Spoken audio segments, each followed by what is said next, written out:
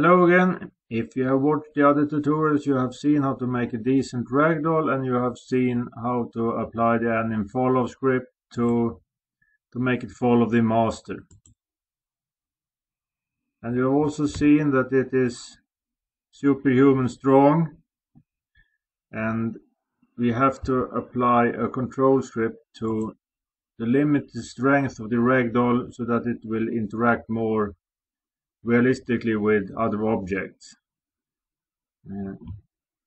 In this asset there is a ragdoll control script. As an example of how to do this is just an example. For your project you may want to change or make your own ragdoll control to make it act the way you want.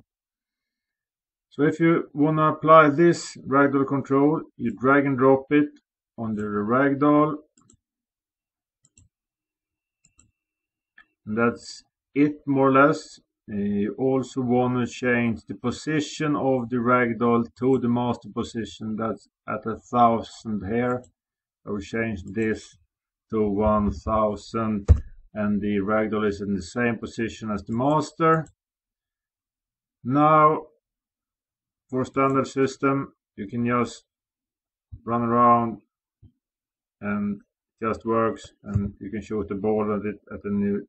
It will fall and it will get back up, and you can run around and you can hit stuff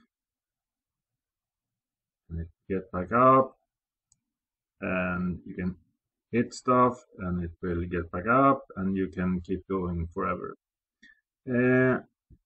Thank you for watching. I will do more tutorials and more specialized ragdolls, and also explain more about the scripts, how they work.